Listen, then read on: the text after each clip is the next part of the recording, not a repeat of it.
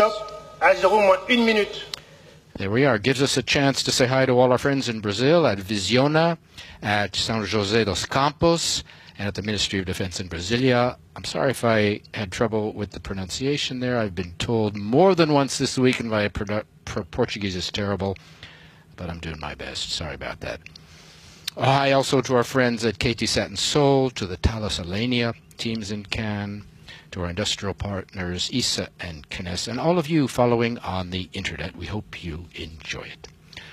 We're going to cut away and let you listen to the DDO as he calls out the final seconds. Watch for the cryo arms to open at -5.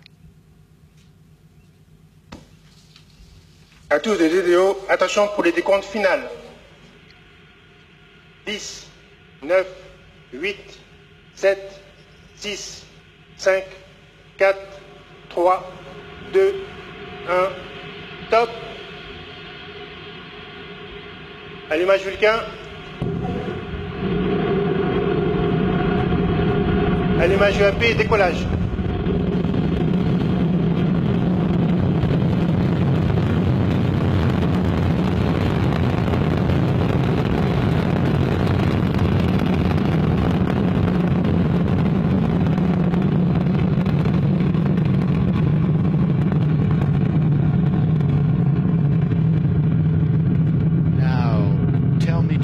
Was that worth the wait or not?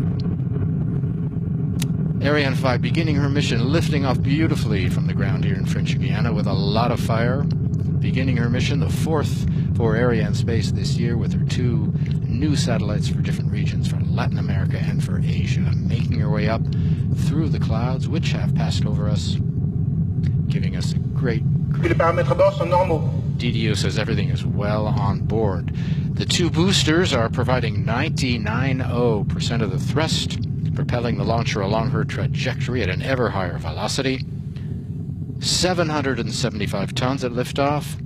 That's the total mass. She's burning 5 tons of fuel every second, 2.5 tons in each booster, and another 300 kilos in the core stage. Ariane 5 is now following the program in the onboard computer, which gives all the orders.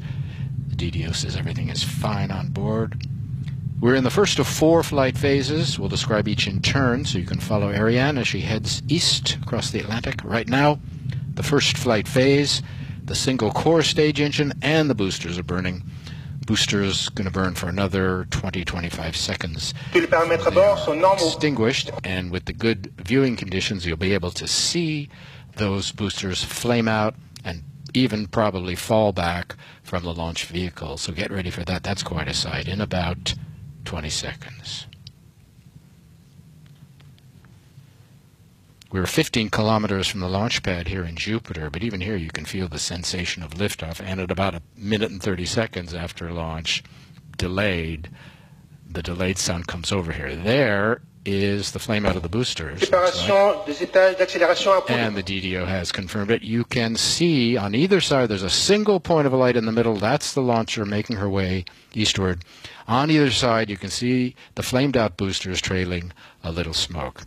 Lovely sight, and in another minute we may, if we're lucky, be able to see the extinction of the fairing. That'll be nice. That'll make another couple of points of light. The 2 boosters fall 500 kilometers from shore in a protected area. What that looks like is this. There's another booster on the left of the vehicle out of camera range. La trajectoire est normale. At the bottom of your screen, on the left our altitude, on the right our speed. You can see that in 2 minutes, Ariane has already hit a speed of over 2 kilometers per second.